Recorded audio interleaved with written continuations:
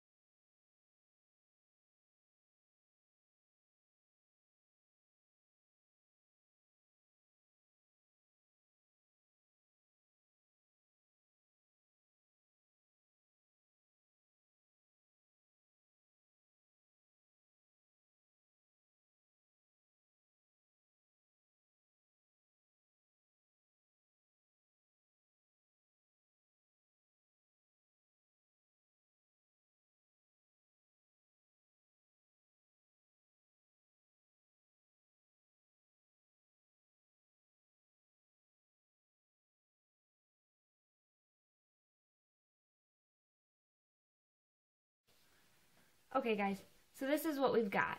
And I don't know if you guys are going to be able to see it right now or not, but it actually looks pretty cool. And the nice thing about this is it's really not perfect. And it's probably hard for you guys to tell. Let me try this.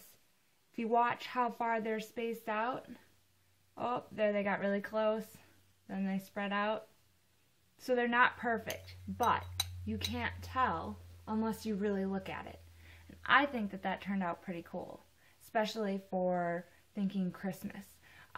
Obviously, the other 3 aren't going to match perfect. They're going to be similar. I'm going to make sure that I have the same number of dots, but I might end up doing some of them so that I start with gold instead of silver and then fill silver in the middle instead of gold in the middle. And I might have 2 of each. I'm going to see how I feel about it, and I'm going to get the other 3 done, and then I'll be back to show you guys how they turned out. Okay guys, here's 4 completed glasses. I hope you can really see how they turned out here. I did end up alternating so that I started with silver on 2 and started with gold on the other 2, so that they're a little bit different, but they still all match. I think they turned out pretty cool, and I really like the idea of the glitter for Christmas time. I think that the person that I'm going to be gifting this to is really going to enjoy it also. Then I need to let these dry overnight, and then I will be checking in with you guys again tomorrow before I decide to bake them. Good morning, guys. So I want to get these glasses in the oven, and I wanted to show you how this works. What you need to do is you need to take a tray of some sort. I'm just going to use the lid off of a 9x16 pan, and you need to set that in your oven so that it is far enough away from the top of the oven that your glasses can fit on top. Then you're going to set your glasses on there like so. Your oven is not preheated at this point. You are setting everything in here while it is cool. So you set your oven to 350 degrees, and you're going to set a timer for 30 minutes.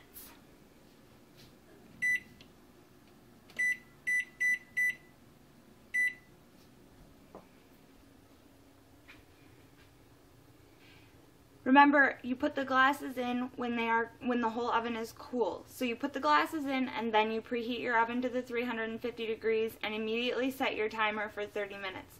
When the timer goes off, you're going to open your door on your oven, prop it open, and then leave the glasses inside until they are completely cooled. Once you are done with this process, these glasses are supposed to end up being dishwasher safe.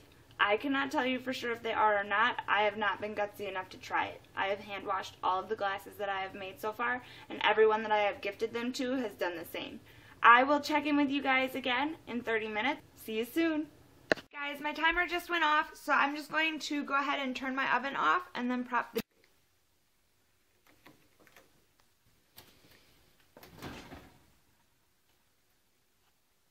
And then I'll check back with you guys once they're cool. See you soon. Okay guys, here are the completed glasses. They turned out pretty cool. Don't forget to subscribe and like the video, and definitely leave me comments below to let me know what you guys think. I will see you all soon.